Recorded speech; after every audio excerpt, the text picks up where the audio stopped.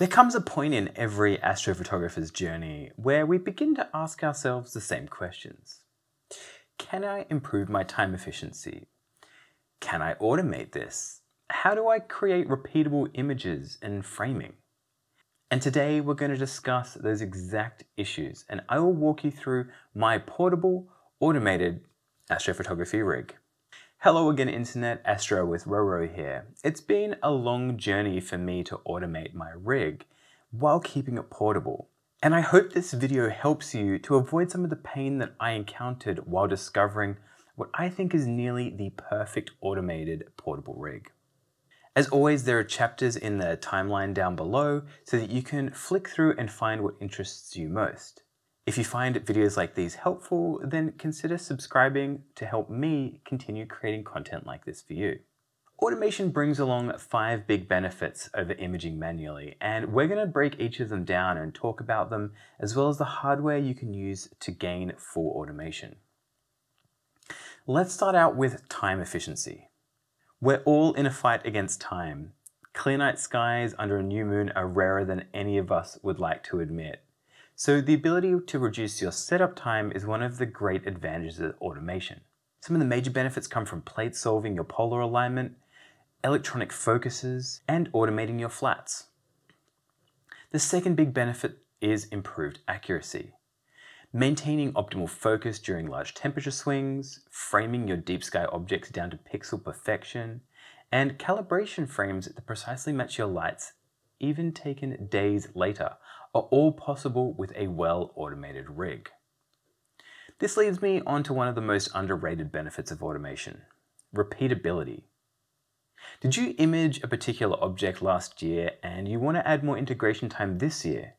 Well, that's really easy with an automated rig. You can match the rotation of old images down to an arc-minute accuracy with the simple click of a button. Repeatability also brings another big benefit. If you can match images between sessions with high accuracy, then you are free to change your image train without ruining your flats. This opens up the possibility of multi-object imaging sessions, where you jump from one object to the next. Perhaps you're like me and you have a really limited sky view and you want to jump between targets every 2 hours or so as they become visible. Well, that's easy. Or maybe you only want to image objects for a few hours as they're at their peak altitude to reduce atmospheric aberrations.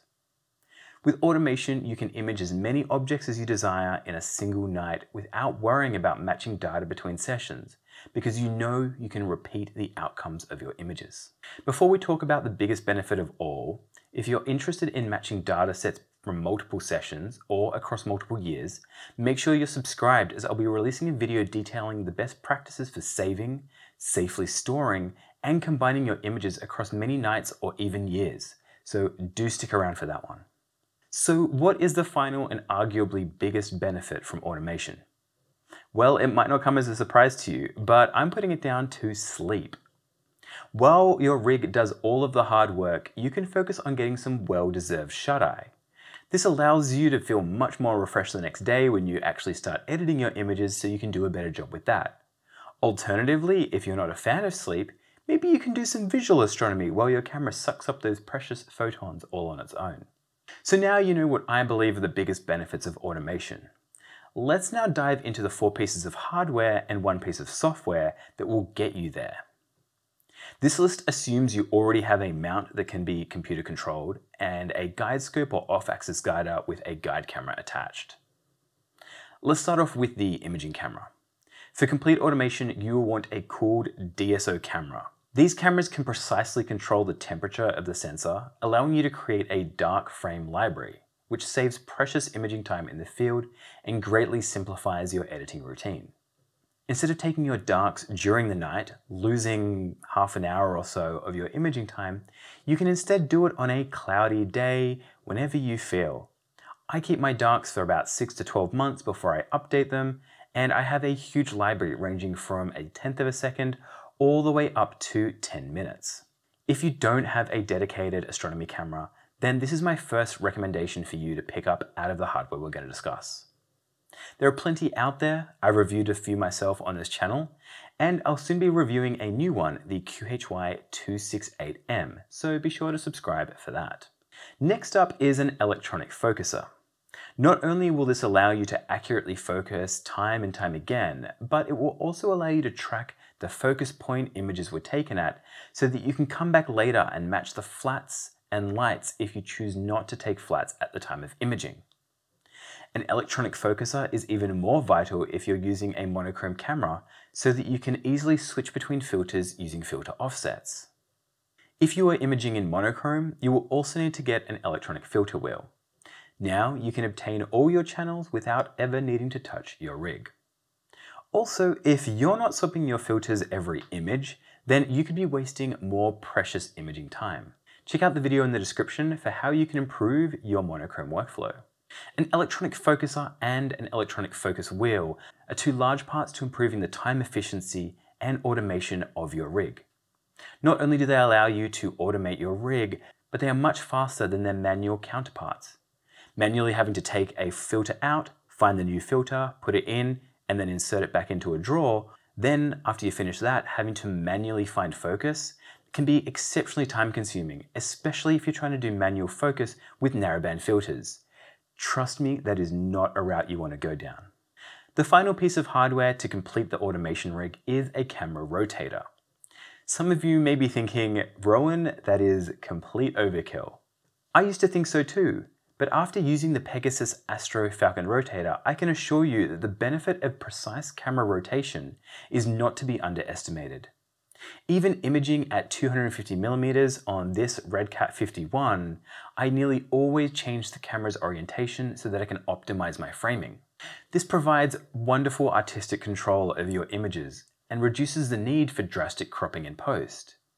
Not only this, but it's the key item to matching images between sessions, as well as imaging multiple objects in a single session. With a camera rotator, you can very easily set up multiple images with completely separate framing and rotation on a single night. You can then precisely match the framing back later when you're taking your sky flats so that you can very precisely match all of your data across sessions. So now you know all the hardware required, but you will need a piece of software to control it. There's numerous pieces of astrophotography software that can achieve this, but my pick is Nina, the nighttime imaging and astronomy software. The latest Beta 2 build was just released and has some huge improvements, allowing you to fully customize and automate your sessions to match your requirements. If you would like to download the Nina sequence files that I use to fully automate my equipment, then you can head over to my Patreon, link down in the description, where you can quickly get started with a fully customized and automated workflow. I will also be planning a follow-up video to this where I'm out in the field and will take you through my exact setup on Nina and showing you how it looks in the field when it's fully automated once we get some clear skies. Before we begin imaging, you will need to add these items to your imaging train. And here's the order that I settled on that works best for me. First up, you want to put in your camera rotator. This means that everything behind this will get rotated together, and it is really important that your filters and your camera do rotate together, as that minimizes the issues that you're going to have with dust spots and flat frames later on. After you have your camera rotator, I put in my filter wheel and then my camera. Usually filter wheels and cameras should be right next to each other, as this minimizes the chance of internal reflections from your filters. It also means that your filters can be the smallest size possible. If you have a field flattener, then you're going to want to put it between your telescope and the camera rotator. If you have an off-axis guider, then you want to add it between the rotator and the filter wheel. This way it will rotate with your main camera sensor, so you don't have to worry about the off-axis guider mirror getting in the way of your sensor, but it also doesn't get impacted by your narrowband filters, causing you to have exceptionally long off-axis guider imaging times. Now you're ready to pick your targets to image and let the automation take over. If you're planning on taking flats as you image, make sure you check out my video on flat frames to see how I take mine. Alternatively, you can take your flats the next day by matching the camera's rotator's rotation and focus's position with the information saved in the FITS headers. I will be doing an extensive review on each of these products you can see here, including revisiting my Red Cat review that I made about 1.5 years ago, as I've had a huge amount of time imaging with this telescope and I have some extra things that I want to say about it. If there's anything in specific you would like me to go into more detail on with today's video in a future one, please leave your comments down below so that I know what interests you and I can answer those questions. Consider subscribing if you found this video interesting or entertaining, and I'll leave you with some images that I've captured with this gear. My name is Rowan, this is Astro with Roro, and clear skies.